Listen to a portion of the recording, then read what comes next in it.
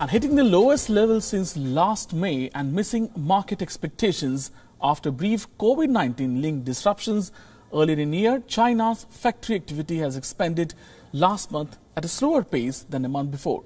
Official PMI index fell to 50.6 from 51.3 in January.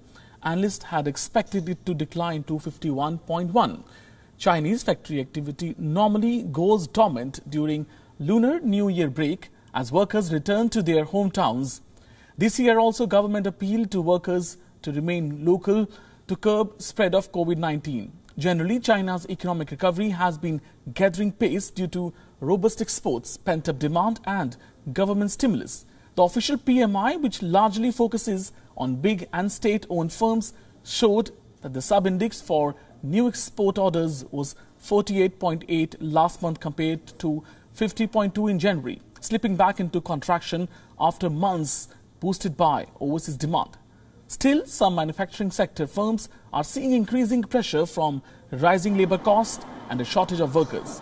China's factory gate prices were up in January for the first time in a year as months of strong manufacturing growth pushed raw material costs much higher.